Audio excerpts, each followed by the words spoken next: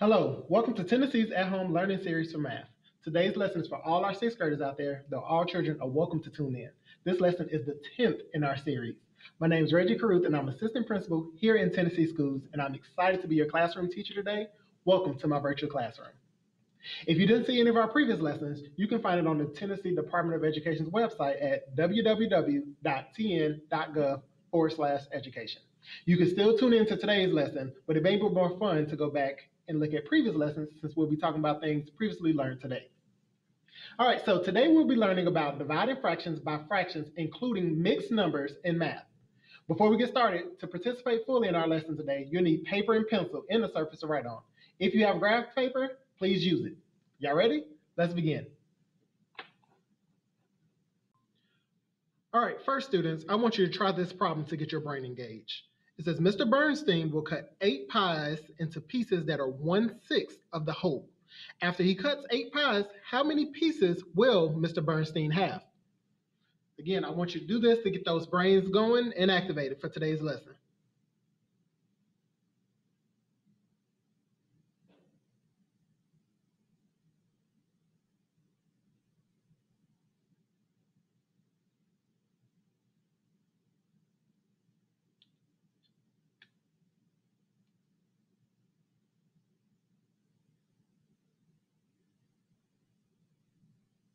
Again, Mr. Bernstein will cut 8 pies into pieces that are 1/6 of the whole.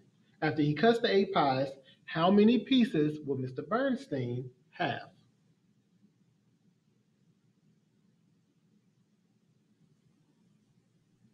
All right, so let's see how we can solve this. Let's find out what the problem is asking us to find. We know that Mr. Bernstein has 8 pies, and he's cutting them into 1/6 of the whole pie. We're now looking to see how many pieces does he have.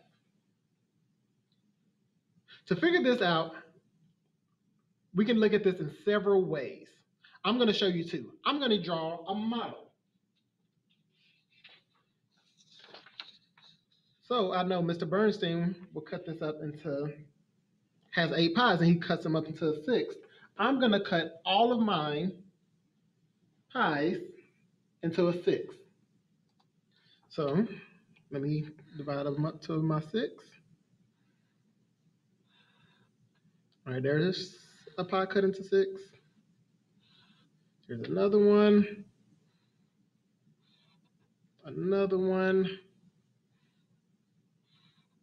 Another one.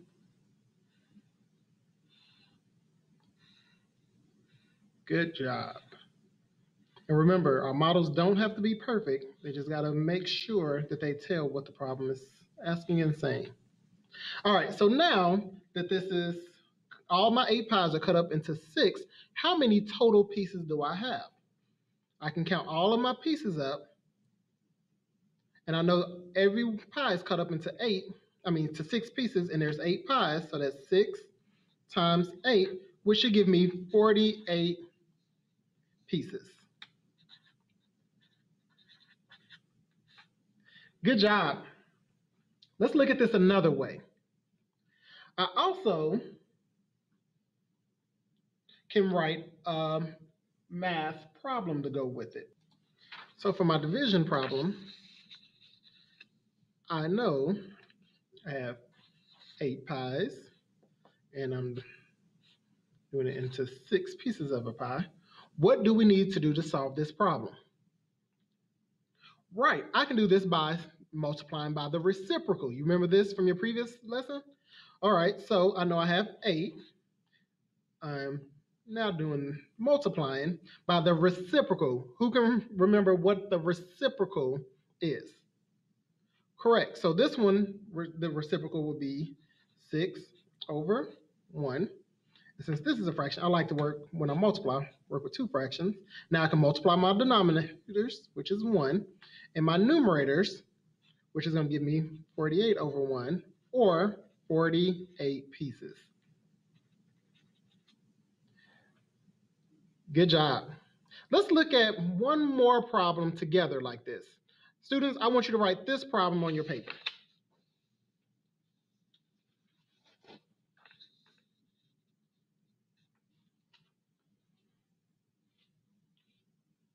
first, let's use a visual model with fraction bars.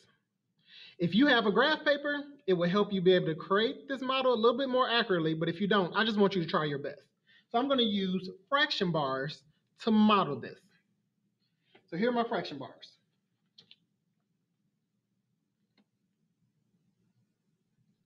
I have a whole for my 1. I'm going to use my thirds.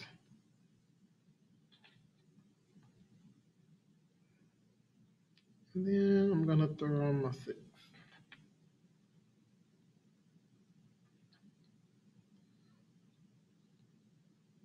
So now this fraction model, we can look and see how many 6 are in 2/3.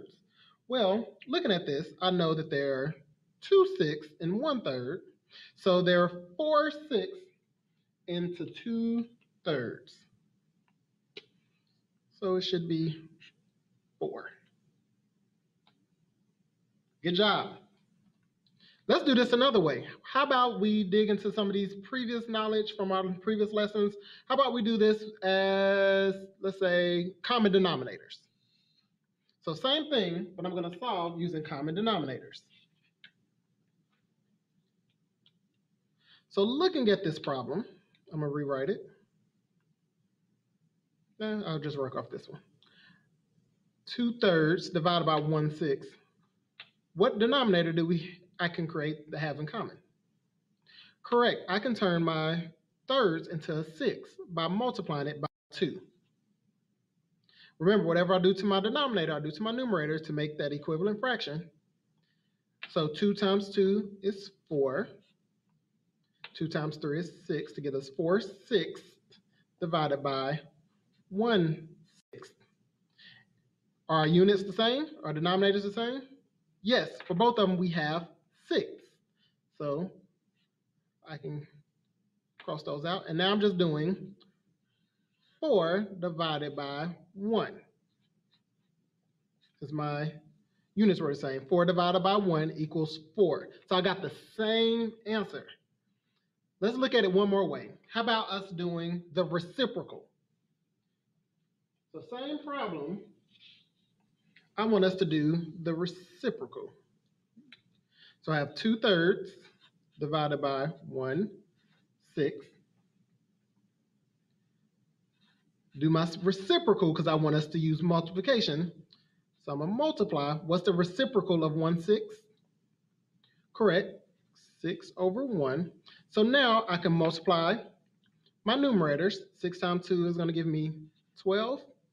3 times 1 is going to give me 3. And I know that 12/3 is equivalent to 4 as well. Wow, that was a lot of different ways that we just solved this problem, but we got to the same answer. So now let's apply this knowledge to solve some word problems. So we're going to take everything we've learned this week. Now let's apply it to some word problems. You ready? Here's your word problem.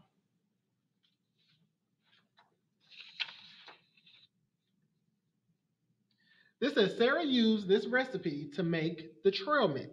She put the trail mix in small bags.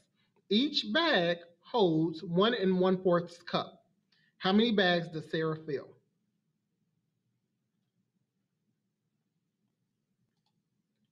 Wow, that's a lot to think about for this problem.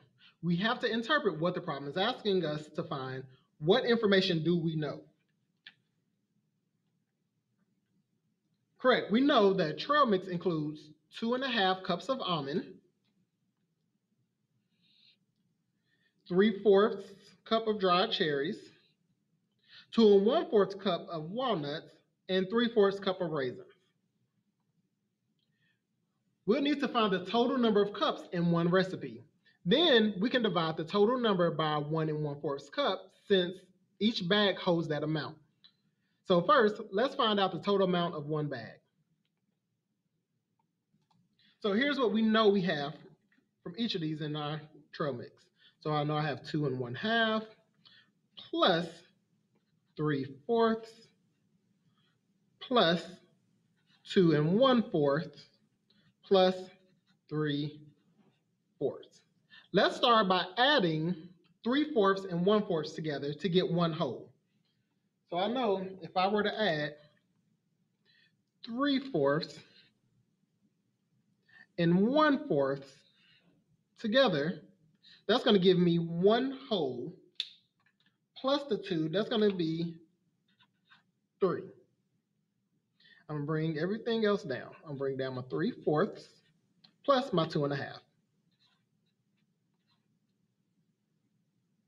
Good job. You still with me? All right, let's keep going. Now let's use fourths as our common denominator to make 1/2 to 2/4. So common denominator, I'm going to turn 1/2 to 2/4. So to turn this to 4, I have to multiply this by 2. Now multiply this by 2. That's going to leave me with 2 and 2/4 plus 3 plus 3/4. So now, since my common denominators, I can add these all together.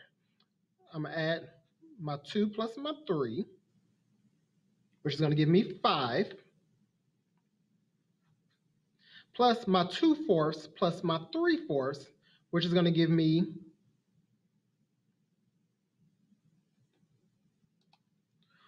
1 and 1/4. So now I can add 5 and 1. That's going to give me 6 and 1/4 as an answer. So we have 6 and 1/4 cup in each recipe. Ooh, that was a lot. So now back to what the problem asks us. Let's see how many bags can Sarah fill. So I know she can do 6 and 1/4 because we just solved that. And I'm going to divide that into how much each bag holds, which is 1 and 1/4. So let's rewrite this problem using common denominators in improper fractions. So that's going to give me 25/4 divided by 5/4. So now we have common denominators in improper fractions. So now, are my denominators the same? Yes, so my denominator units are the same. So that means I can just divide my numerators.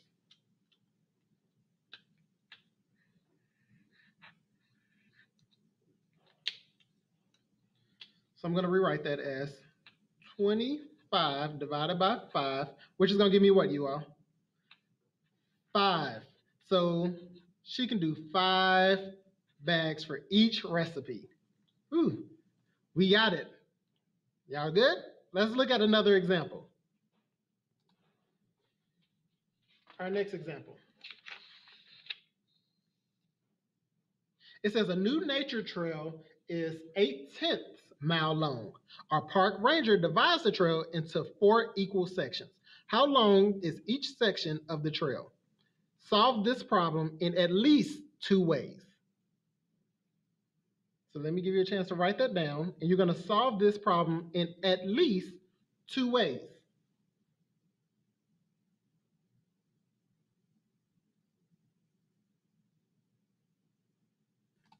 All right, so let's start by using a visual model. So I'm going to use a fraction bar. Remember again, our models don't have to be perfect. It just helps us see what the problem is asking. And now I'm going to break this up into 10 pieces.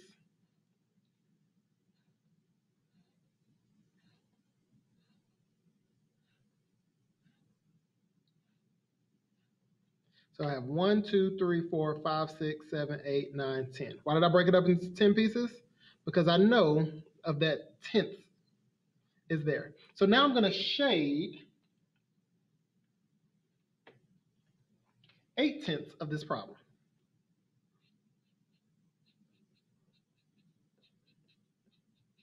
One, 2, 3, 4, 5, 6, 7, 8. And I know my shaded area represents the 8/10 for the trail. Still with me? All right, so each of these again represents a 10th.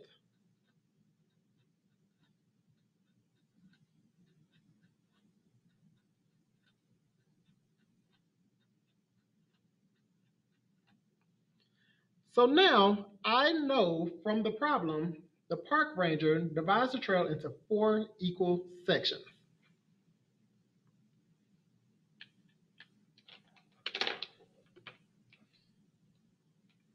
So here's 1 section, 2 sections, 3 sections, and 4 equal sections. So now the problem wants to know how long is each section. So how long is this section? Correct. This section is 2/10 of a mile. Or an equivalent fraction to that, to bring it down, is 1/5 mile. Good job. I want to see you solve it another way.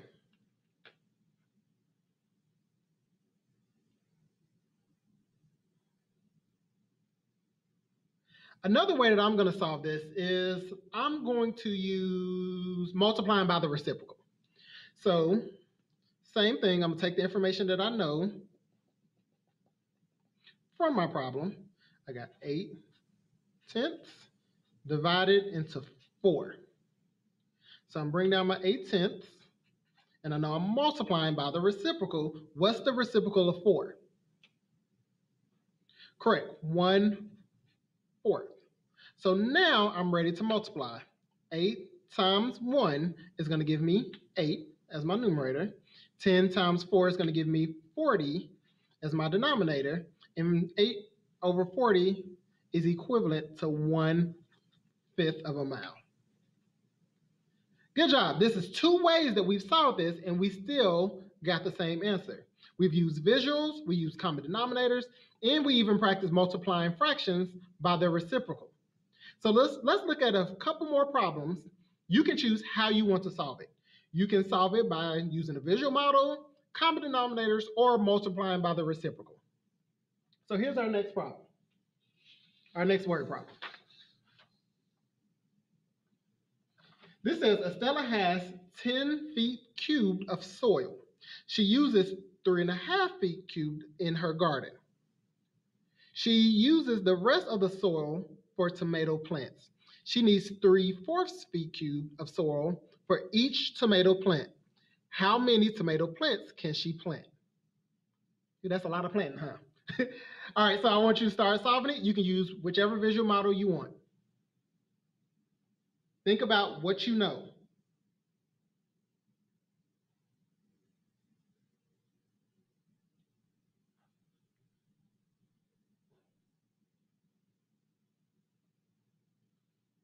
All right, so thinking about what you know, let's compare your thoughts with my thoughts. So I know that Estella has 10 feet cubed of soil, but she has already used 3.5 feet in her garden. She also needs 3/4 feet cubed of soil for each tomato. We need to figure out how many tomato plants she can plant. So that's all the information we got. So think about the steps you need to take to solve the problem. What do we need to do first?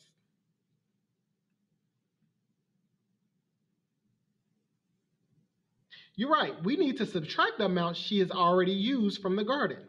So I know I have 10, and I need to subtract the amount she already used, which is 3/2 from each other. 10 minus 3 is going to give me 6/2 is what we're working with. That's how much she has left for her tomato plants. Now what do we need to do?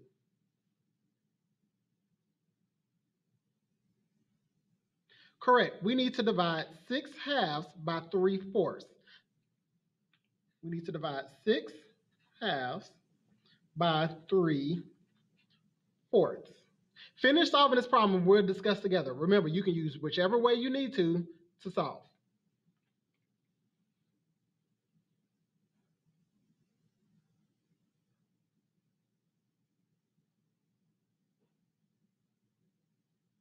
Okay, so let's check our work. I'm going to use multiplying by the reciprocal, but if you did another way, that's fine too. So I know I have 6 halves divided by 3/4. Use another color. I'm going to multiply the reciprocal. The first thing I'm going to do is I'm going to change my mixed number to an improper fraction. So that's going to be 13 halves divided by 3/4. I know I'm multiplying by the reciprocal, so I have 3 halves multiply. What's the reciprocal of 3/4? Good job, 4/3. So now I can multiply across my numerators and my denominators. 13 times 4 is going to give me 52. 2 times 3 is going to give me 6. Or, since I know that doesn't go in evenly, I can write a mixed number. So that is 8 and 4, 6. Is that the same thing you got? So how many plants can she plant?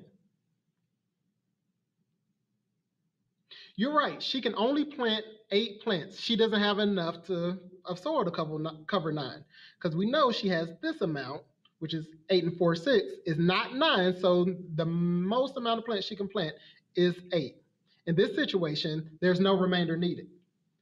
We'll do one more problem together. This time, I give you the problem, and I want you to solve it by yourself.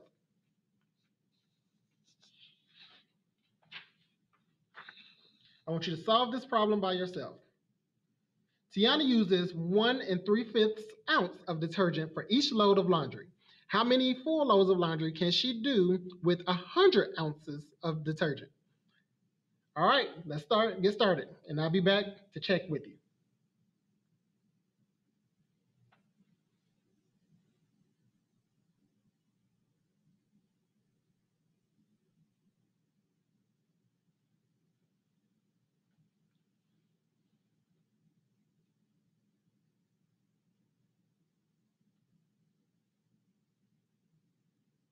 Keep going. I want you to pull out all the information you know.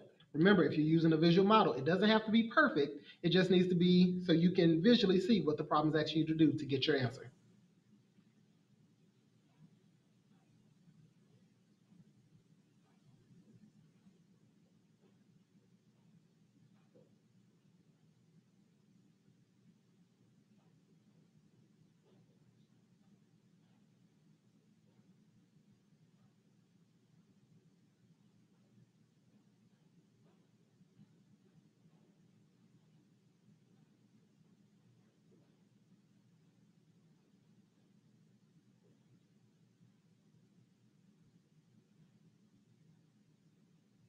Keep going. You're almost there.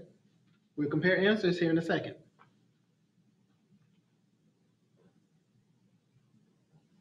Remember, you can choose which way you want to solve this problem.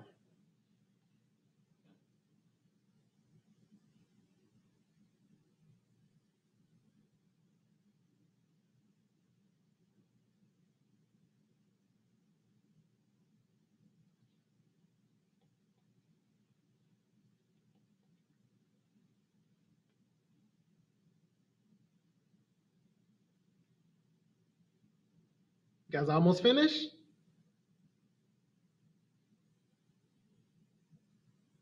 Good. All right, so let's check your work. Remember, if you solved it a different way than I did, that's fine. We just want to make sure we're getting to the same answer. Kind of like some of our previous problems when we solved them multiple ways. We saw that we got the same result. So I'm going to do, I guess the one I've been using is multiplying by the reciprocal. So I know that I'm going to have to take 100 ounces